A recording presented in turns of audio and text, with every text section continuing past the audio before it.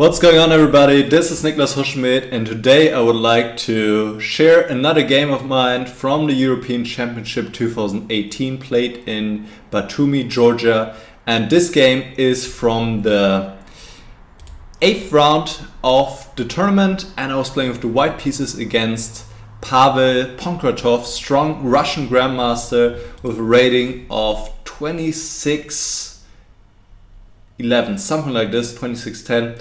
Something around there, so very strong player and higher rated than I am. Let's get into it.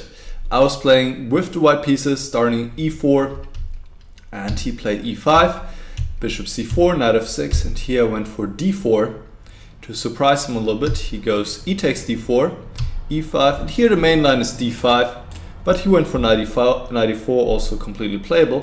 But I looked at this before the game a little bit, and this is an interesting kind of try to go c3 here, offering a pawn, but for good development, so it's good he didn't take it. Good for him, not so good for me. d3, queen e3. I don't want to give up my bishop for the knight, obviously, so I'm not taking the pawn. Bishop e7, b4. This was all my preparation. d5 takes, bishop takes, and now knight bd2. White is in no hurry to take this pawn on d3 right now, and development is more important. And here played bishop f4, queen e4, castle, and now I could take on d3. Maybe I should have taken on d3, but I said, okay, let me play a useful move and see what he's going to do next. So I went rook e1.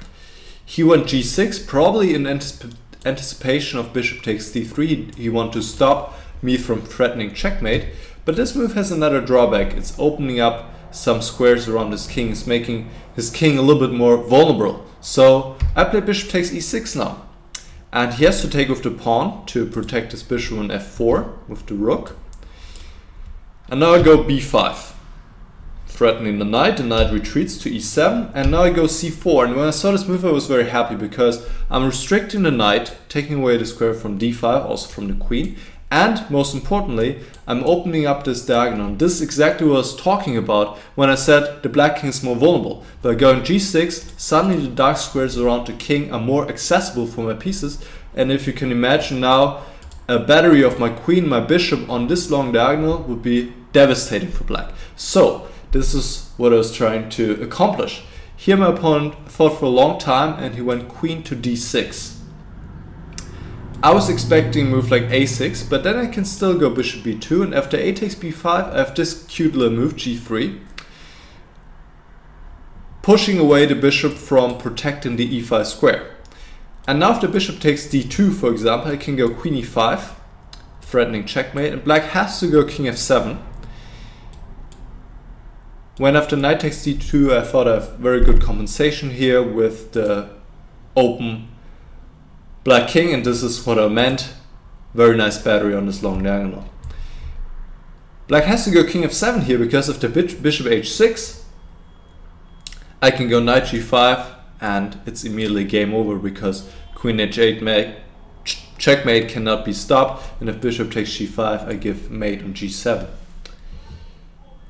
So this was a possible line. a6 maybe a little bit better, but queen d6 also a possible move. g3, bishop h6, bishop b2, a6, and here maybe I should just go a4, just to be able to take back with the a pawn, and it's okay, I'm a little bit better. Bishop e5 is what I played. I thought I can push the queen back first, and it worked, because he went to d8, which is not the best square here. He should go to c5 or a3, and it's very much unclear. And maybe just queen to a3, which is, I think, a move I missed. I just didn't see this move existed, because actually now I'm not able to play a4. He's still protecting the d3 pawn. This looks like a smart move. Probably didn't like that he's giving up the c7 pawn potentially, but this is probably not most important in this position. So he goes queen d8, I go a4, take, take, take, take. And now he played knight f5, a move I was happy to see. I thought he needs to go c6. He needs to get some breathing space for his pieces. c6, rook a3 was my plan, to go after the d3 pawn. After I didn't take it in the beginning, it has survived for a very long time, but now It's about to die. Rook a3, c takes b5, rook takes d3, queen e8, and this still looks quite pleasant for white because black has the worst pawn structure here with a weakness on e6 and also of course the worst king. Still black has to watch out for these ideas, queen e5 and so on, and this looks pleasant for white as well. But in the game my position is even better. Knight f5, rook a3, queen e7, rook takes d3, and here my opponent went for a dubious plan to play knight d6, knight f7. That only helped me actually because the knight is not that well placed in f7. I can play bishop f6, hitting the queen, queen d6, queen c3. Of course I don't trade queens right now. King safety is better for me, so that's why I keep the queens on the board. That's a useful rule of thumb. If your opponent offers a queen trade, you want to consider which king is safer.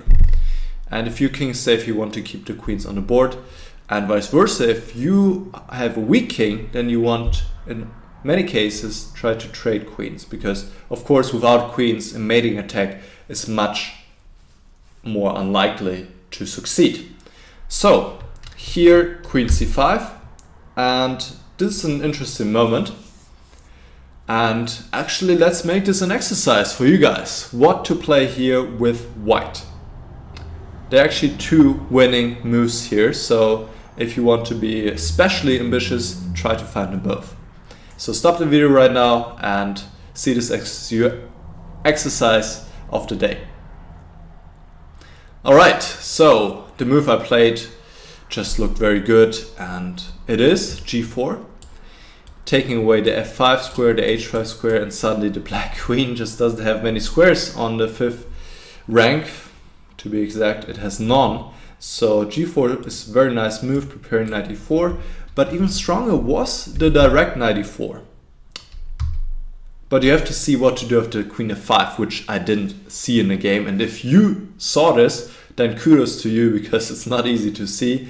Knight d4 is possible. Very, very beautiful. Queen takes e4 and the queen is trapped in the middle of the board, has nowhere to go, and the queen has to give itself up for the rook.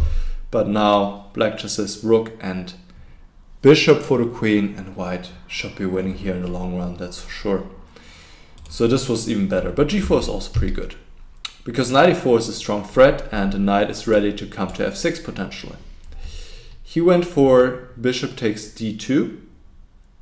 Yeah, also g4 is another threat, often in the position. If let's say e5 immediately, knight e4,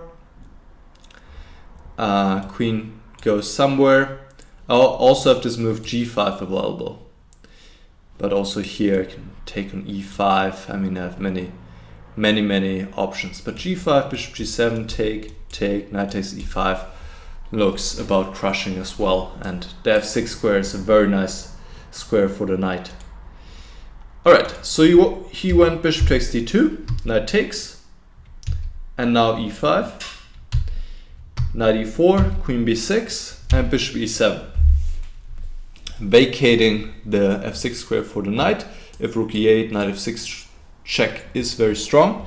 So he played queen e6, knight f6 check. If bishop takes f8, black takes on g4 check, and yes, I'm better here, but not that much, because black has a pawn for the exchange and my king is open, so this would be pretty difficult to convert.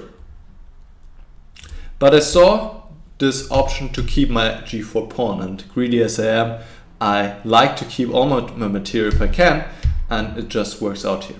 King takes f8, and now rook f3. This looks a little bit awkward, but it works out for white, protecting the knight on f6.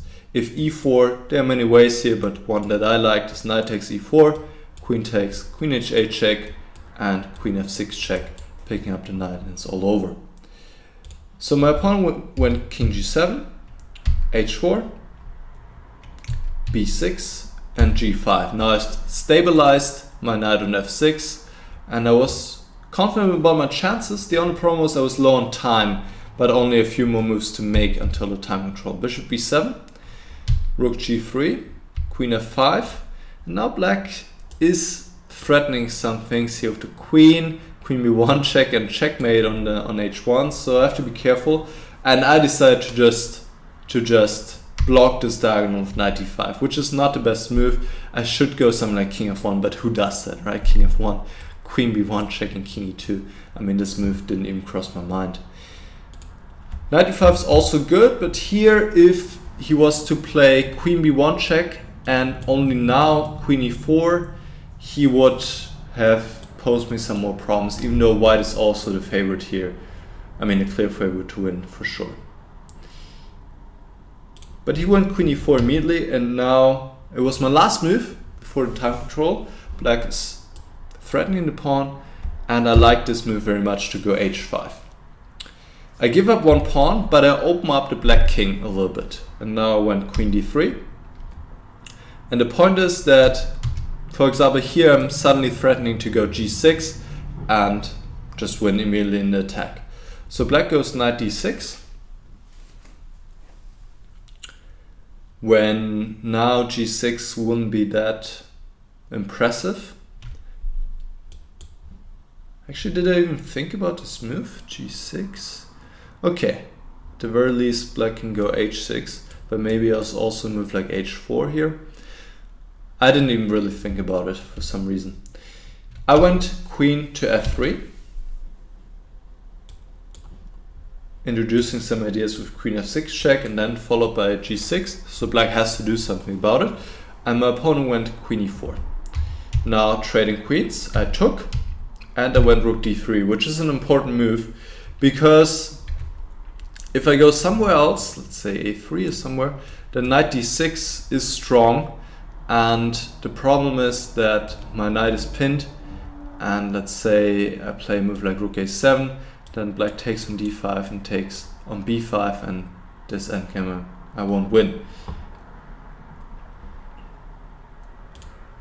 But after rook d3, I can always take on d5 with the rook. So let's say if knight d6 now, which didn't happen, let's say I can go f3, knight, and now bishop takes d5, knight, rook takes d5, and that's a whole different story. And okay, knight takes c4, just knight takes c7. So he goes knight takes g5, picking up this pawn. I go king g3, unpinning my knight and threatening to take on c7. He goes check. And now king h4, and when I spotted this king h4 I was quite happy because it wasn't clear where to put my king, but this is good. I'm going after this pawn. If knight takes f2, which he didn't play, then I can go rook g3 check, and quite an awkward check for black to face, because the king cannot go to the f file, since then I can pick up the knight on f3, on f2 by giving rook f3 check, and after king h6 the king is also misplaced on h6. So instead he went knight d6, and here I played knight takes c7, which is good. There's also c5, which I saw as well, is also good, with the idea of knight takes b5 and knight takes c7, very nice. Knight takes rook d7 check, take on c7 and win. But I played knight takes c7, knight takes c4, and first I want to go rook d7 check here. But then I said, hold on a minute, knight e8 check, and knight d6 is forcing the trade, and this is just a killer. It's just immediately game over, because I'm trading one pair of minor pieces, and that's it. If black takes, I take on d6, take on b6. There's nothing to say, and the only other move that black has, as both his pieces are attacked, is to go knight a5. But now I just take on b7, go rook d7. I also pick up the pawn on b6, and the b pawn decides the game.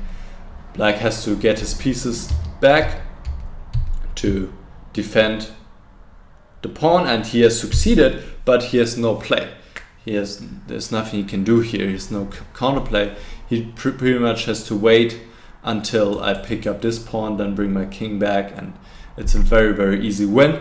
So this is why my opponent decided to resign here.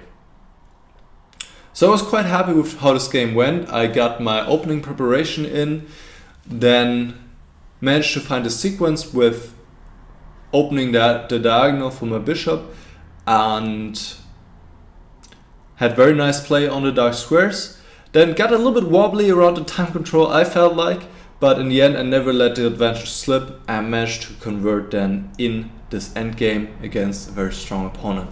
So I was quite satisfied with the game and I want to share with you guys.